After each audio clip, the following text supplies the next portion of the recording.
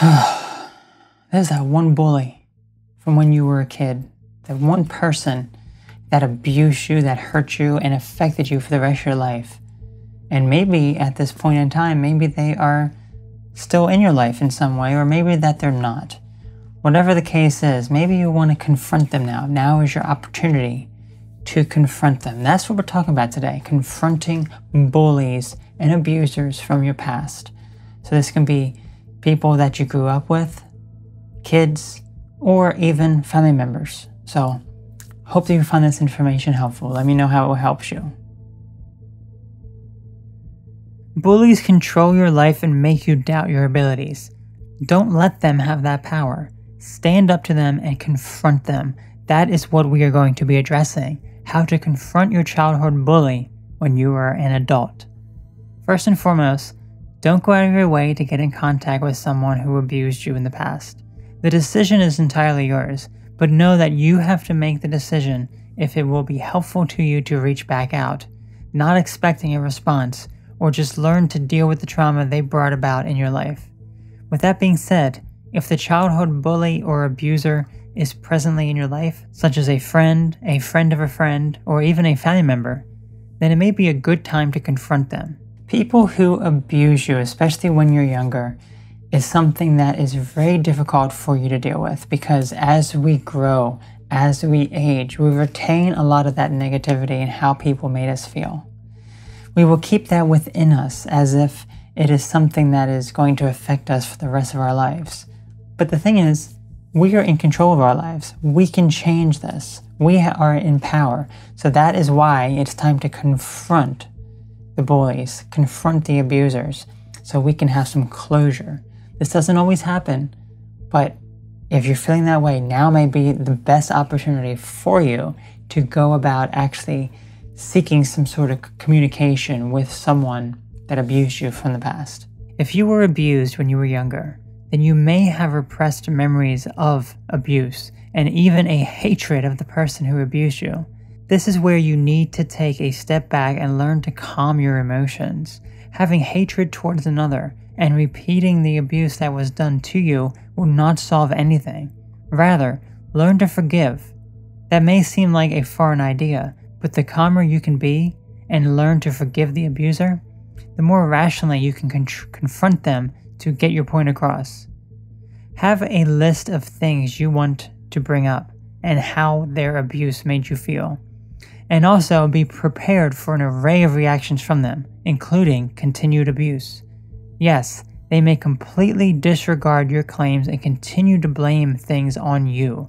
So don't let them abuse you again and again. Be strong and be prepared for them to react in a negative manner. While they could be understanding and comfort you, maybe not even knowing that what they did hurt you, don't plan on that reaction. Plan for the worst so you are not surprised. I myself have gone through the process of confronting a big abuser and a big source of negativity in my life, which was my own mother. I've talked about my mother before, and she's someone that is very narcissistic. She does not believe she did anything wrong. I confronted her. I even wrote a letter to her, and she denied every single accusation, every single thing. She put the blame right back on me. She tried to make me feel inferior again, just like she did when I was younger. But at this point, I'm an adult. I am much more mature, and I am much more calm and rational. So when I approached her with this information, I was not expecting anything at all. In fact, I was expecting the worst, and sure enough, she showed me that she is still not ready and not mature enough to actually be able to have a proper conversation about this or admit that she did anything wrong. So, why am I going to be affected for the rest of my life because of someone like that? Why am I going to feel a certain way and feel like I can't accomplish anything because of her? I'm not. I'm absolutely not going to do that, because I am a powerful person. I am a strong person for what I endured. And I confronted her, and that was my form of closure.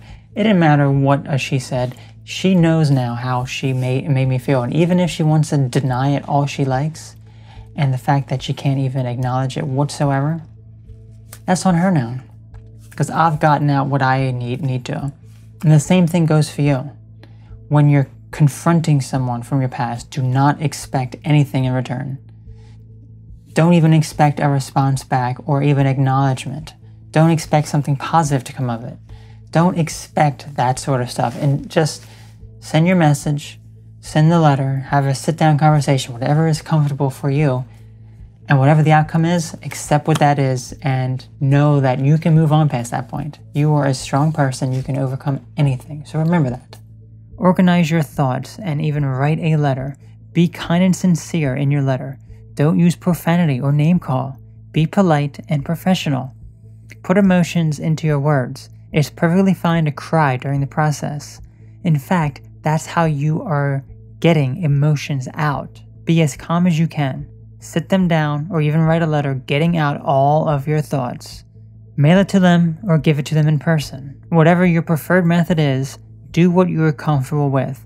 Don't expect anything in return. If you don't hear from them, don't be surprised.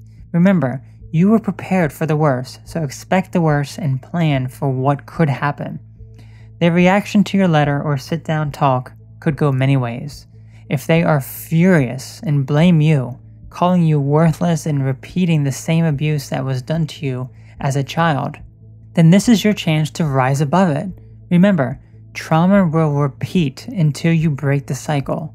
So let this moment be that breaking point and let it go. Stand up to the abuser and show them that you can and will succeed. They call you worthless. So do something positive with your life so you are successful. You are incredibly powerful. Another reaction they could have is a positive one and realize what they've done wrong and provide you with the closure you need to move on. Don't plan on getting closure, but if it happens, consider yourself grateful. This could be the start of a better relationship between you two. Whatever happens when you tell your abuser the truth of how your actions made you feel as a child, be prepared, take action, and be strong. You can do this and end the cycle once and for all. They no longer have control over you. Let me know how this works for you. Have a great day. When dealing with abusers from the past, remember that they can affect you to a great degree throughout your adulthood. But when you become an adult, guess what? You are in control. You can take charge of what is going on in your life and the things that are happening.